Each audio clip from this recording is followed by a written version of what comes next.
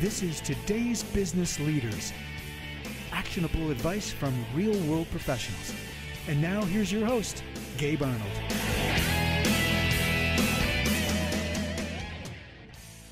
All right, today I'm super excited. I have Les Cowie on the show, and we're going to talk about entrepreneurship and all sorts of fun, exciting things that he's done over the years. So welcome to the show, Les.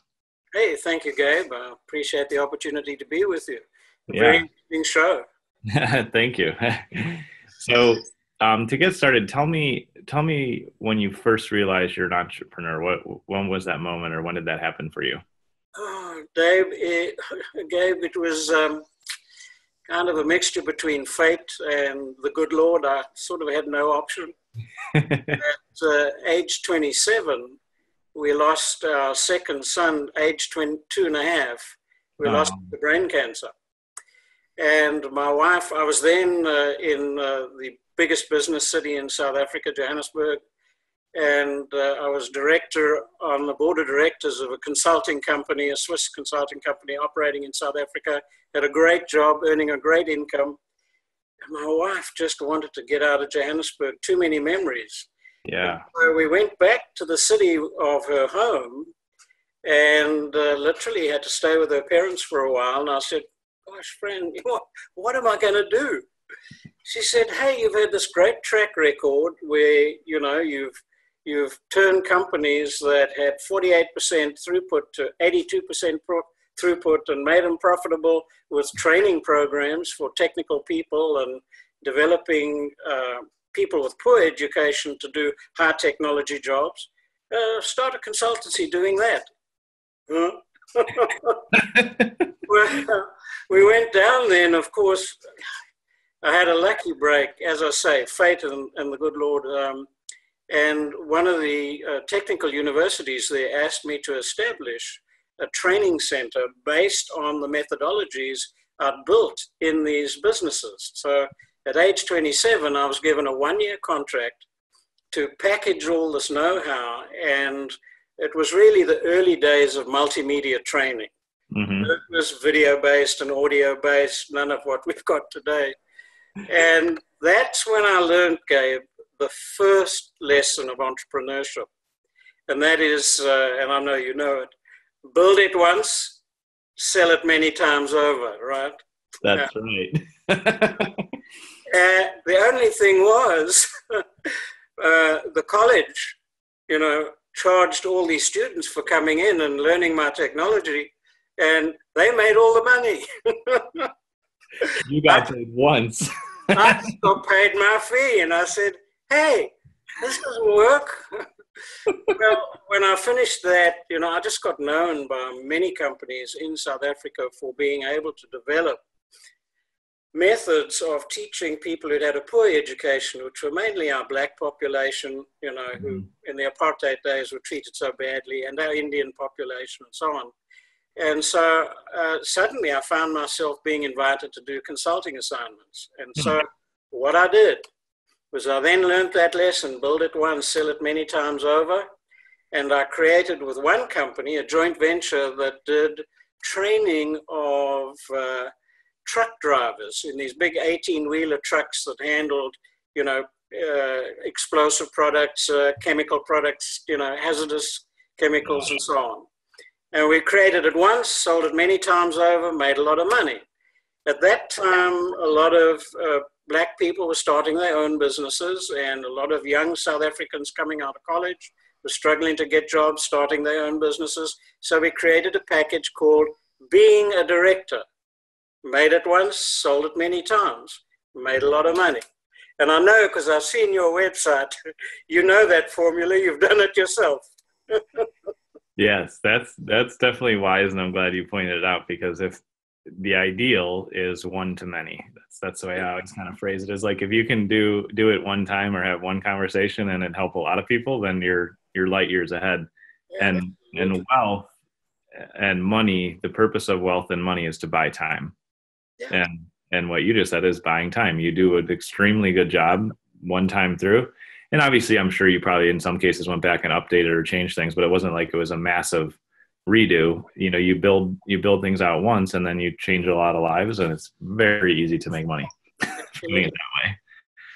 Well, then I learned what I believe is the second lesson of entrepreneurship, and that is build your business on asset-based products. Stay true to your core, but there are things aligned to your core that you can do. And having learned that, I then broke the rule, because I came here to the USA and did my first trip, fell in love with the country, but I discovered the magic of glass fiber water slides. And we didn't have those in South Africa. So I took 1,000 pictures, and when I got back to South Africa, I found a young surfer who was also a graduate engineer. And he took a look at this. Based on my description, he said, heaven's sakes, the terminal velocity of people coming out of that thing, they're going to overflow the pool, and you're going to kill them. I said, no. Eventually, he got the idea. He found 3 moles. We started a company called Super Tubes, and that was named after, any surfer listening to your program will know, Jeffreys Bay in South Africa. Oh, cool. Yeah, it's a wave where you can surf a tube for more than a mile, and it's phenomenal. So we called these water slides Super Tubes, and I then started a franchise around the country, which became a total cash cow. And I then learned the third principle of being an entrepreneur is cash, and cash flow allows you to do a lot of things. That is for sure. Cash is king. Yeah. Everything can be going great, and if your cash flattens out, everything is not going great anymore. Yeah. So the entrepreneurial venture, I don't want to give the impression that being an entrepreneur is all golden, because things go wrong. You have your tough times. When color television came to South Africa, because I had a whole bunch of television crews making black and white TV for these education programs, I switched them to color equipment, and we did color TV and created programming for the then government stations. And I was risky enough to get involved with a group of consultants who we started the first independent black television station in South Africa. And we followed the American format, American news, Fat Albert, Mel, just the whole idea was to provide a role model of what black folk in America were achieving in the 80s, and just to provide inspiration to folk who were desperate for creating something, of their lives. But the South African Secret Service looked at that, and they examined the white guys involved in the training, found that when I was at university, I'd been politically involved, decided that I was going to convert this very successful station that was taking advertising revenues from the South African government stations, and I was given 6 weeks to leave the country. And holy cow. Fortunately, friends here in the USA, because I'd been buying programming here, but I had done a job for the 3M company in South Africa, and 3M International told IBM about it. Long story short, I ended up in the USA, and thank God, those folk helped me get a green card. I got my family in, and it's been the most wonderful thing ever since. Yeah. But it's tough when, you're an outsider coming into the USA just suddenly to start up and be an entrepreneur. Yeah. If you haven't been at college, or you haven't been in a fraternity, you don't have all the people who can open doors for you. Right. But as luck would have it, the company that employed me as a senior VP of marketing and sales was actually controlled by a venture capital company. Oh, okay. And I got involved in restructuring sales and marketing, and then doing the business plan and successfully helping them sell the company. And then for the last 38 years, anywhere my venture capital friends have put money into buying a medium-sized business or a large business, I got dragged in. And so I learned a tremendous amount about American companies and American culture and made a lot of contacts. Yeah. Yeah, and that was a baptism in a different way of doing business, a different way of funding, a different way, and culture. Yeah. In South Africa, as an executive, my secretary would bring me tea at 11 a.m. on a silver tray. On my first day in the USA, they said, because I said, hey, it's 11 a.m., no one's brought me tea. Les, you want tea, you want coffee? Go get it. Here. We'll show you where it is. Wow. But then once again, fate and the good Lord, as things happen, Gabe. 18 months ago, I lost my wife to colon cancer. I'm so sorry to hear that. Wow. And she had been nagging me for her last 3 years to put all these ideas that I had learned in all of the venture capital companies I'd been in, and some of the background in South Africa, and to put them into 3 books. Mm-hmm. And so I then first published this one, New Job, Fast Start, 7 Steps to be Seen Mastering Your New Job Quickly. Wow. And then companies saw it and they said, hey, we'd like to make that a policy in our organizations. We don't want to hire a training officer for it. Can you teach just mentors, people who are there, how to apply those simple 7 principles? So I then did the in-company version of the same thing. Nice.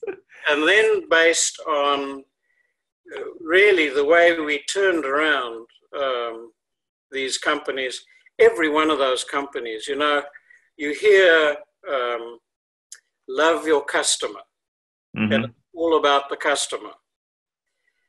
And I heard the other day the saying, love your employee. Your employee, if you train them right, will help you love your customer. Yes. And so those books on the 7-step, it horrifies me that all of those companies I was involved in, 85% of them had a smart sign-on procedure, even to the extent of some video programs, teaching benefits and sexual harassment and so on. But the minute that sign-on process was finished, they'd take the employee, walk them across to a workstation, introduce them to whomever might be there at the time, and then dump them to learn the job by trial and error. Wow. And in the companies we were involved in, that was no good. We had to hire the right people to do the right job. We had to get them productive very fast. And so I learned that in every job, there are 7 different X-ray points of view that are common to every job. And if you teach people what those 7 steps are, you give them the things to do and the questions to ask, the job entrant can capture everything to do with the job, learn the job, interrelate with employees, colleagues and customers faster than before. Let the job entrant be proactive. So many corporations wait for the training development officer to package a training course. Well, they're not enough months in the year or enough years in your life to do that. Yeah. Enough jobs. So I learned through those venture capital companies here, you've got to excite people, motivate them to be proactive. And they get so much joy out of the job when they're productive quickly.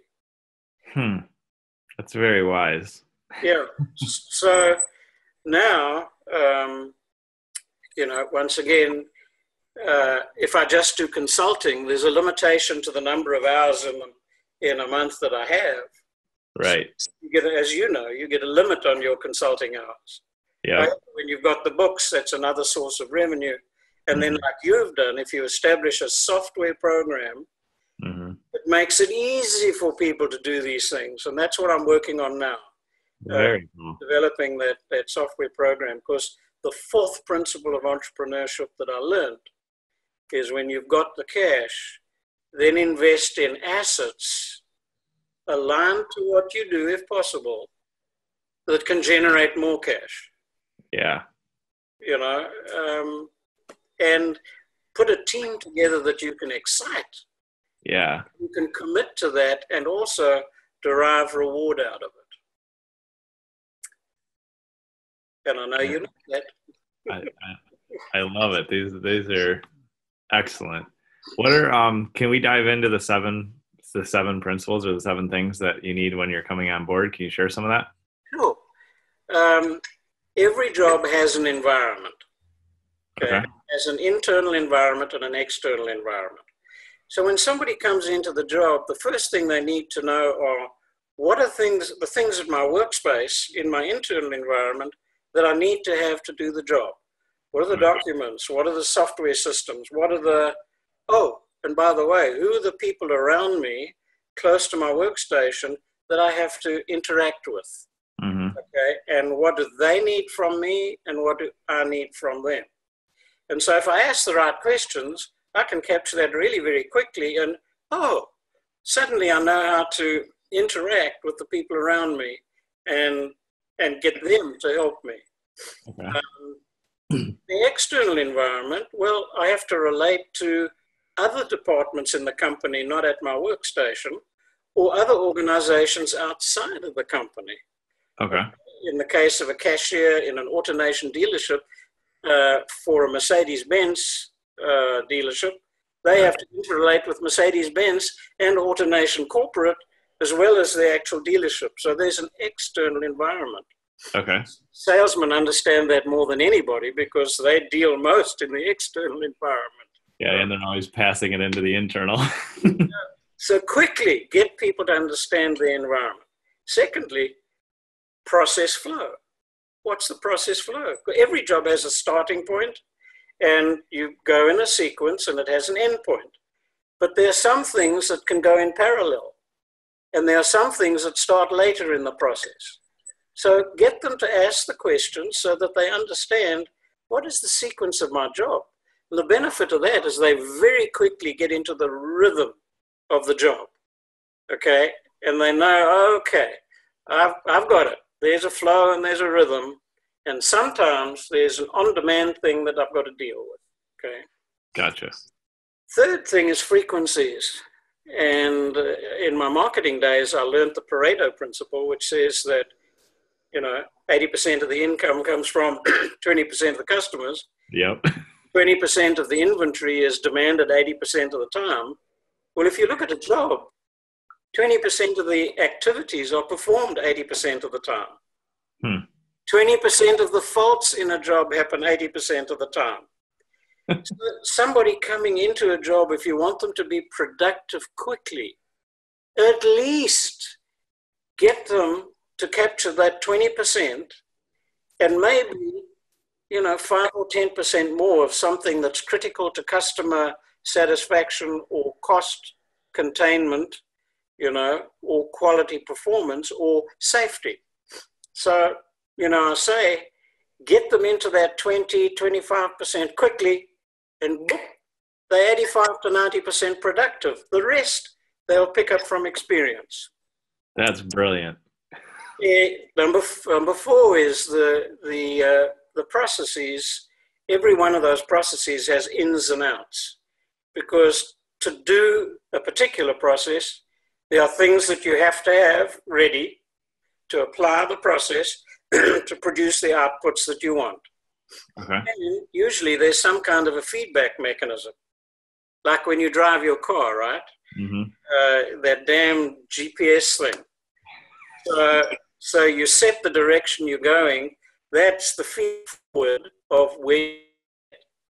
The feedback is you can see where you are along the road, and oops, suddenly the feedback doesn't match the feed forward, and you hear that horrible voice that says, in the next corner, take a legal U-turn. Yeah. In the job, I find a lot of people, a lot of corporations teach the how to the job, but not what are you supposed to achieve, what's the level of standards and quality, and what's the feedback you should be getting to tell you that you're getting there. And I encourage that's developed. For critical jobs, nobody understands checklists better than pilots or astronauts or doctors or nurses. So in some cases, especially where something is a low frequency event but is critical, hey, do a checklist. Yeah. Then number 6 is faults. 20% of the faults happen 80% of the time. And I've been involved with some major corporations in this country who have wonderful, even video-based training programs. But when you look at them, they teach how to do it correctly. They don't seem to sit back and say, all right, you need to know that things go wrong. And these are the things that go wrong. These are the symptoms that you can recognize when it's going wrong. And if you see a symptoms, it's probably got more than one cause. And you've got to make sure that you do the corrective action for the correct cause. Nobody understands that better than a doctor. Okay, when he prescribes you medication, it better be for the right thing. Yeah. In a job, it's the same thing. It doesn't matter how elementary our job, but at the higher levels, at the executive levels, it's more critical because millions of dollars can be involved. Mm-hmm. Then the final thing that I learned here in the USA, all the best executives or managers that I've encountered have what I call a patrol pattern and inspection sequence. And what is that? Well, if you know how the job should be done, and you've got a whole lot of processes in different places around your workstation or in your department, literally get off your ass and move around every now and again. Mm-hmm. And anticipate, look for symptoms of something going wrong. Because if you recognize a symptom, you can fix it before it's a costly or security or safety error. Mm-hmm. And even if if you're an accountant, and you pull something up on the screen, you should have a patrol pattern and inspection sequence. Your eyes should go this part of the screen, that part of the screen, there. Oh, if this doesn't reconcile, there, I've got a problem I must go fix. Patrol patterns and inspection sequence, those are the 7 steps. And if you give a job entrant those X-ray views of the job, and in each of the 7 steps, you give them the things to do and questions to ask, they'll very quickly catch on to everything that the job's about. They'll relate better to the people around them, and they will relate 10 times better to your customers. I'm blown away, man. That is powerful stuff. Thank you. Coming from you, I appreciate that, man. I'm not anywhere near as far down the road as you are, so I appreciate that compliment. But that's brilliant, because the little things, like you pointed out, we have some pretty solid onboarding here. Yeah. And one thing I just never thought of is pointing out, oh, here's the things that are going to go wrong and how to fix them. There you go. Yeah. Why do we not? And I've been doing this for a couple of years, 20. Yeah. Why do people not see that? Yeah, it's amazing. Yeah. I met with one of the biggest fast food organizations, mm-hmm. and I was introduced by a friend, and I thought, am I going to go to this interview? Because these guys have got, everything in a manual. They've got videos. They've got all the training. And when I got to their people, I said, what is it? You've got all this stuff. What is the problem you're having? Oh, we've got customer complaints, and, we run out of inventory now and again. So I say, well, okay, so show me your fault diagnosis and correction. What do you mean? And here is one of the biggest international fast food organizations, and they don't teach fault diagnosis and correction. Why do we miss that? How does that happen? And this is an organization hiring kids out of high school, kids out of university, and putting them at a counter or at a window where customers come along, and suddenly there's a point of irritation with the customer. Right. And the person's dealing with it for the first time, and they don't know what to do. And the complaint comes in, the manager says to them, "What the hell happened here?" And they say, why didn't you just say this? Why didn't you just do that? Oh, I didn't think of that. Well, really, the question is, why didn't you teach me that at the beginning? Yeah. And with that kind of organization, you don't just lose one customer, Gabe, as you know, you lose a family. Yeah. And but someone picking up for all the people at work for lunch, and you've upset them, you lose a business customer. Thousands upon thousands of dollars for one complaint, or who knows how much, tens of thousands. Well, diagnosis and correction. And I've got a special methodology and approach that makes it so quick for people to do that. And, it's amazing when you say to someone, "Oh, what are the things that go wrong in this job?" Mm-hmm. No, things go fine. We have no problems ever. Yeah. But when you actually drill down, when you have a set of, things to do, questions to ask, they say, "Oh, interesting that you should say that. Yes, we have a problem. The check reader jams every now and again, Or the accountant says, "Oh, yeah, sometimes the warranty payment gets directed to the wrong dealership." That's not good. Okay, then what do? There's $180,000 sitting in somebody else's bank account. How do you deal with that, and how do you prevent it happening next time? So, I'm sorry, you hit my hobby horse. No, I love it. I'm really dumbfounded for myself because I don't understand why I wouldn't have known to do that. Yeah, it's. Is it just do you think it maybe is just the idealistic nature of like a leader or a visionary or an entrepreneur that like we just forget that part of success is actually focusing on what could go wrong? I don't know. I think it's this belief in, you've got to hire people with experience, or you've got to allow someone to get experience. Mm-hmm. But I ask, what is experience? Well, experience is, waiting around long enough for the low frequency events to have happened enough times for you to remember them. Wow. And fix them.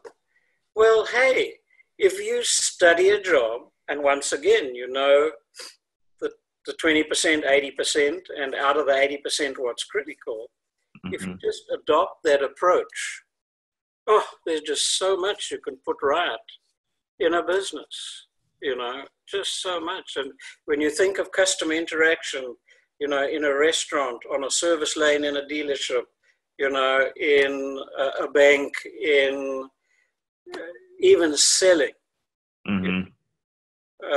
you can have a sales guy go in there and he's new in the job. You've got a major international customer, you lose the deal. Why? Because they came at him with an angle on negotiating, and the kid didn't know how to handle it. Yeah. And boom. Whereas if you've taken the benefit of some of the experienced sales guys who've been there, done that before, and you put it together, and you say to new guys coming in, all right, these kinds of things hopefully don't happen to you, but they might.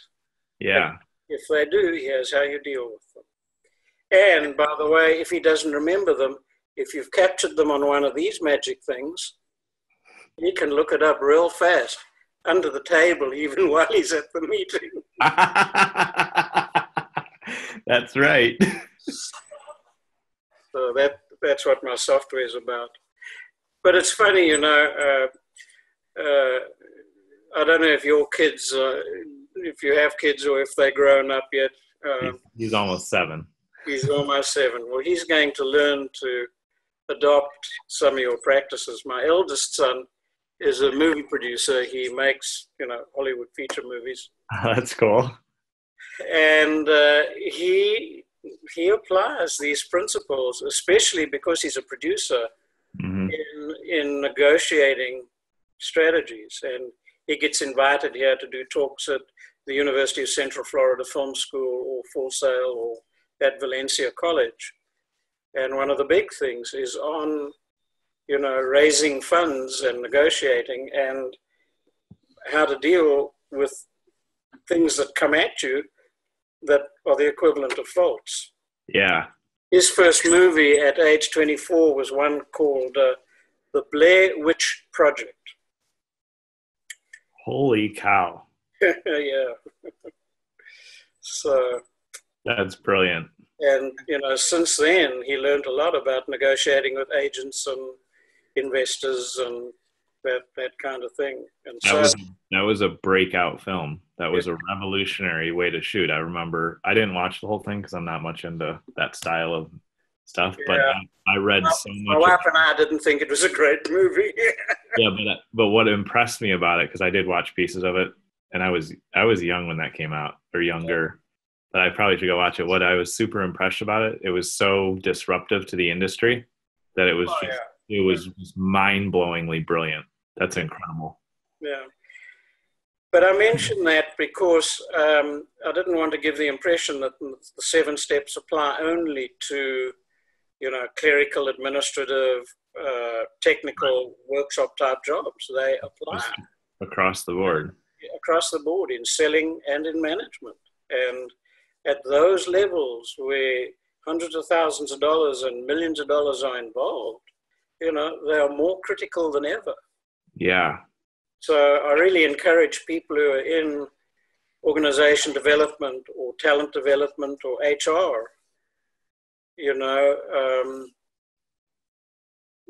when some people have a jaundiced view of folk in that profession, because what do they contribute to the income and what do they contribute to the bottom line kind of attitude. They can contribute a huge amount. Yeah. Simply by applying those principles at multiple levels in the organization. Yeah. So. Well, you've just made me like $500,000 in 40 minutes. Ah, awesome. We need after the call to negotiate the commission. That's the 6th principle of entrepreneurship.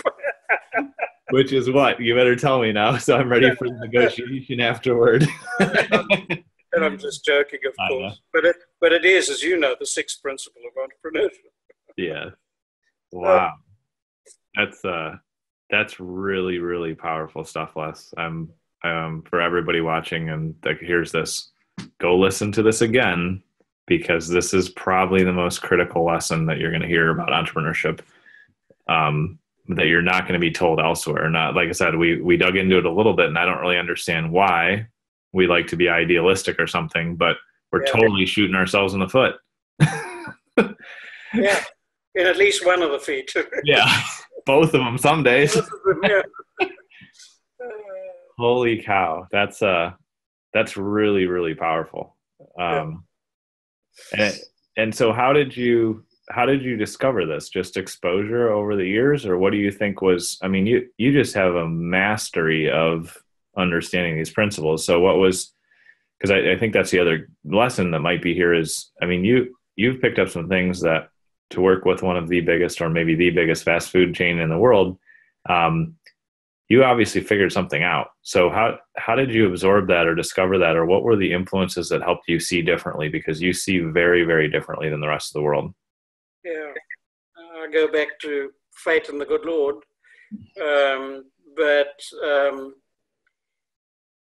I mean, have we got time? This is we're good.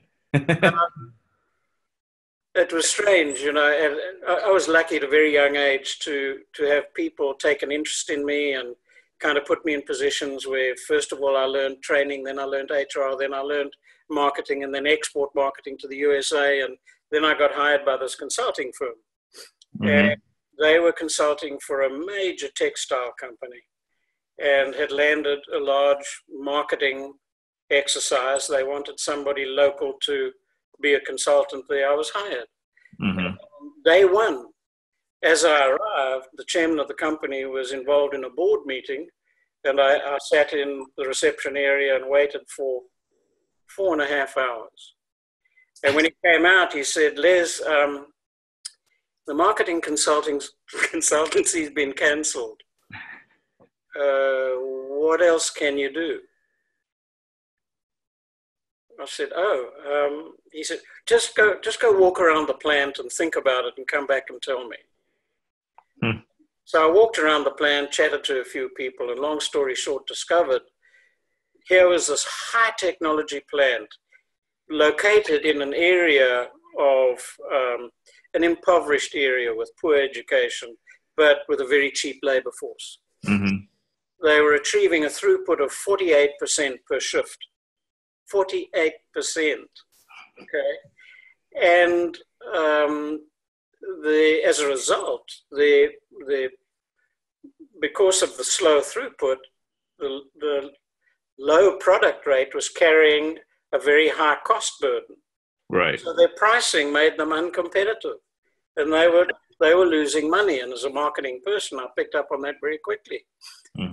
But I then identified that the problem was with the machine technicians and with the machine operators who were not being adequately trained. Okay. That's when I applied the principles of 20/80. 20% of the product was going through 80% of the time. 20% of the machine stoppages were happening 80% of the time. The technicians were high-grade white technicians being paid over $100,000 a year because of shortage of supply.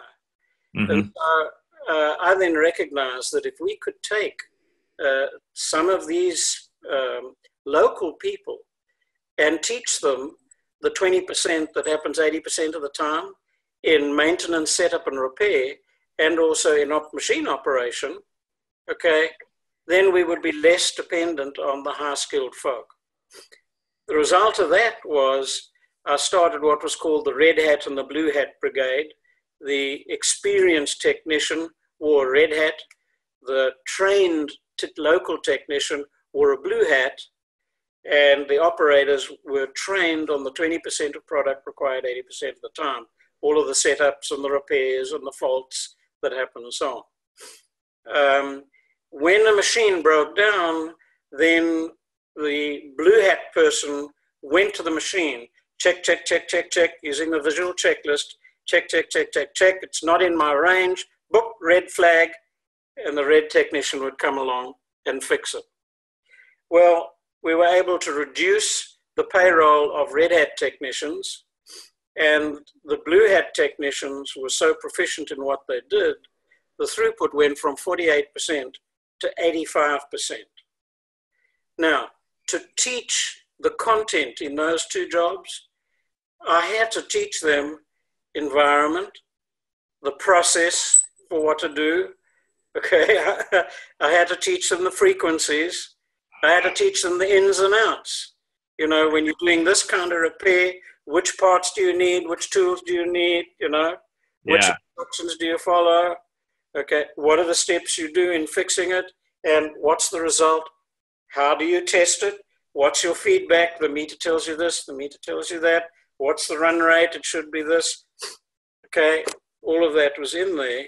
And so I then taught them all the way through to fault diagnosis and correction and patrol pattern and inspection sequence. So kind of, I'd like to say I was really smart.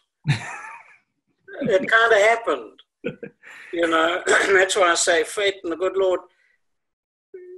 I learned those things. And when I came here to the USA, I found myself forced to apply them in similar situations, but to more sophisticated people. Yeah. And Gabe, you know, it's just those 7 principles apply.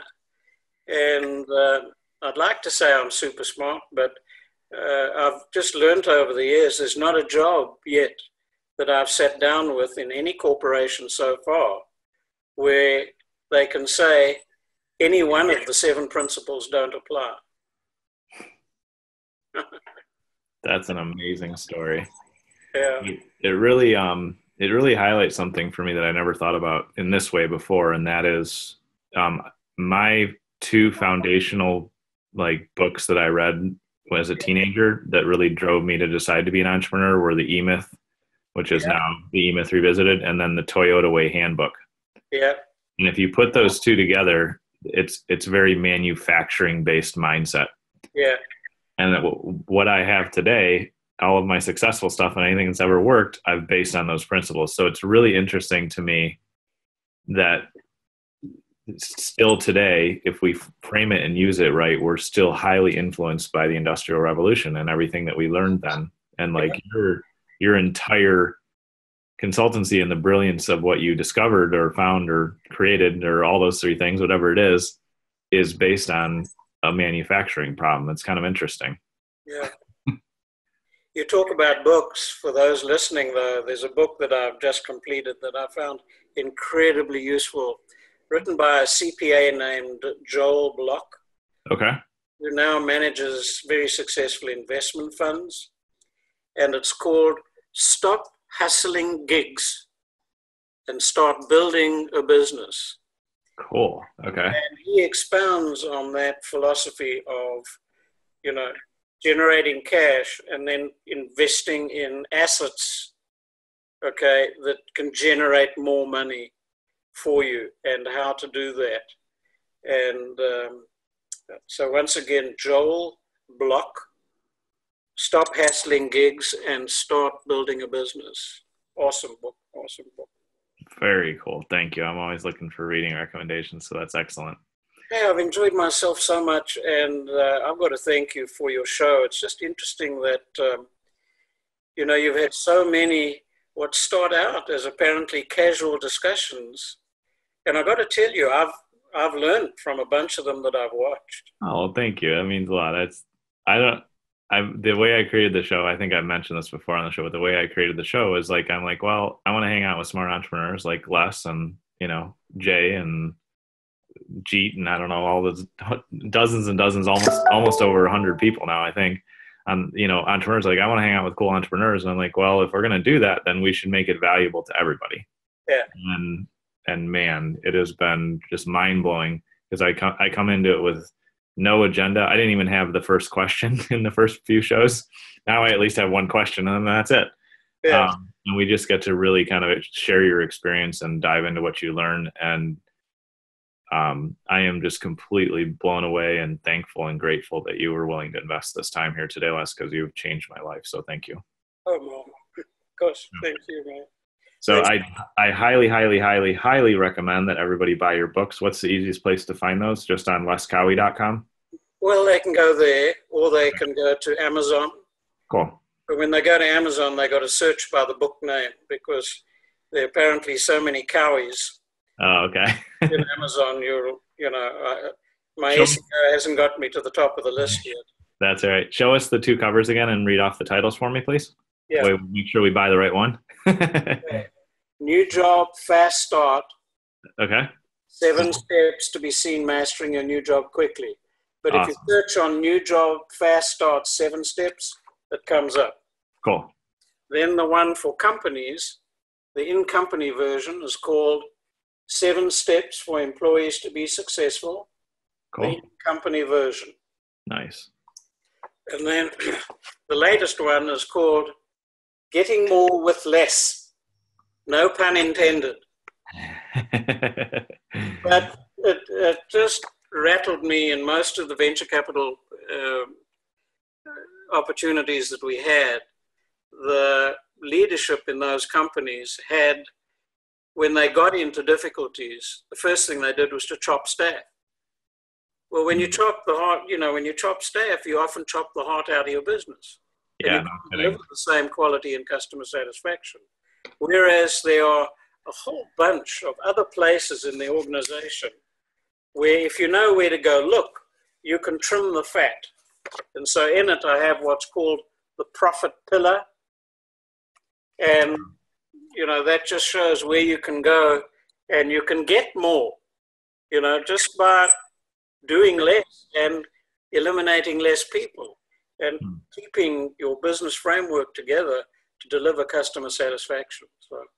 Very cool. Well, I will have all 3 of those read in a week. So I will have them in hand, and I highly, highly recommend everybody grab those and read through those, because what you're talking about is absolutely game changing. So thank you so much for being on today, Les. I really appreciate it.